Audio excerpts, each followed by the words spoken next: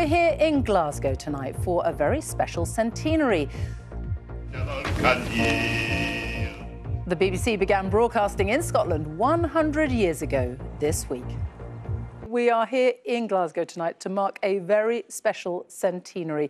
It is 100 years ago this week that the BBC first began broadcasting in Scotland.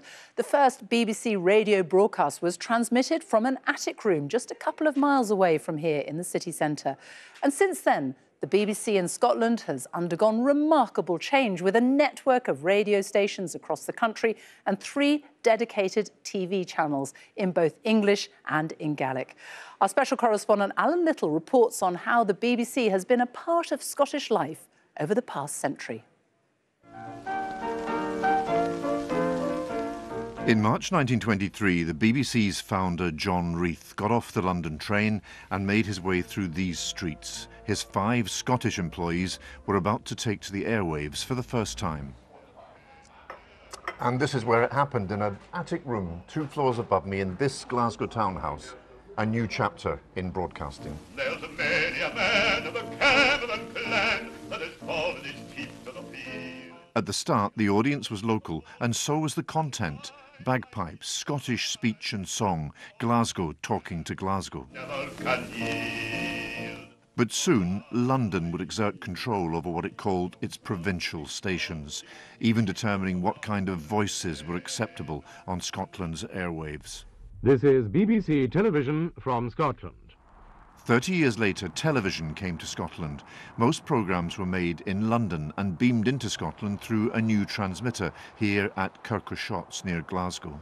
By mid-century, this technology had brought the BBC into nearly every home in the land, and that would make it a very powerful, unifying force, because it created a single shared cultural space from Caithness to Cornwall. Soon we'd all be hearing the same news, laughing at the same jokes, enjoying the same music, and recognising the same celebrities. And in that shared space, this is how the distinctiveness of Scotland was represented. This Scotland skipped and reeled its way, tartan-clad, onto Britain's TV screens for decades.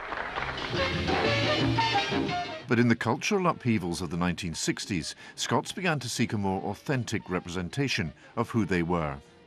I think that Scottish-produced television programmes are introspective, parochial, nationalistic and narrow-minded. It's not real. It's blatantly not Scottish to people in Scotland anyway. What would folks say of the Queen if they saw her there, near naked? We'd be the speaking laughing-stock of the place.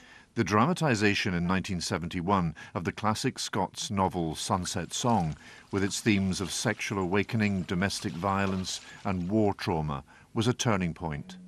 Well, it wouldn't be the first time you've seen a naked lass yourself. The BBC in Scotland began to shed its tartan wrapper. When the Scottish Parliament was established, the power to legislate on broadcasting stayed at Westminster. Control stayed in London. During the 2014 independence referendum, some accused the BBC of a sustained anti-independence bias. For a century after the Scot John Reith created it, the BBC remains a cultural force from Caithness to Cornwall and an enduring part of the shared British experience. Alan Little, BBC News, Glasgow.